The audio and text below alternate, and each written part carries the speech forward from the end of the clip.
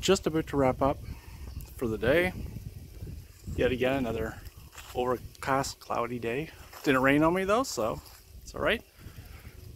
Got a lot done on the driveway, so I thought I'd show you what I've done so far. Got my castle column set up, so I have to put on the tops. And I'll walk up through here. Got my cages set up. Have another column here. And I'll have I do a magic mirror for the kids to get their candy, and that'll be right where the garage is.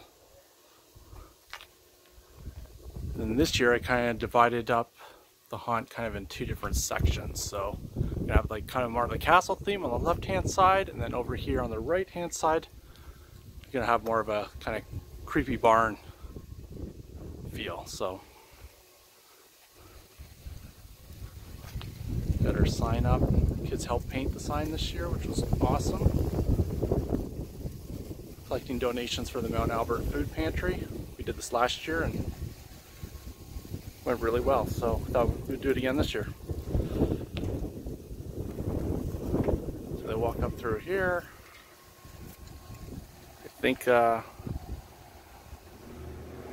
even know exactly where I'm going to lay everything out in here. I kind of have a general idea. I still have to finish working on the barn a little bit.